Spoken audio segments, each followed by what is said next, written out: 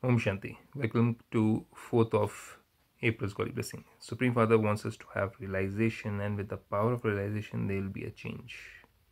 And this is very important because most of our life we go through without realization, without understanding, and without feeling anything.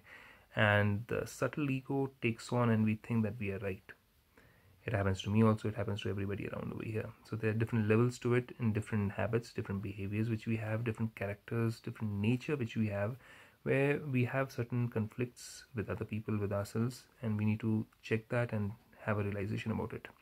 So God says, may you be an intense effort maker and bring about self-transformation with the power of realization. The basis of an easy transformation is the power of realization. Until you develop the power of realization, you cannot experience it. Now, to develop the power of realization, we have to go within. You have to ask, am I hurting myself or am I hurting somebody else?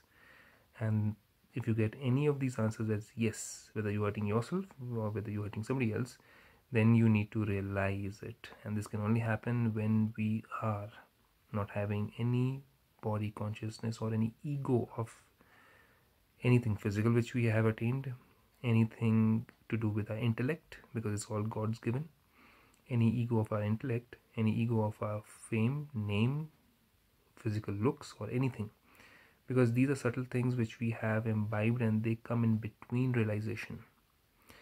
Until you experience this, the foundation of the speciality of Brahmin life cannot be strong.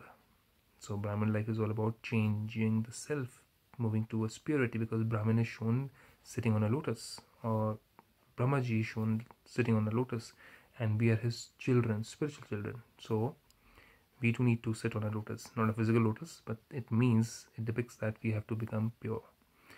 Cannot be strong, nor will there be any zeal or enthusiasm in your activity.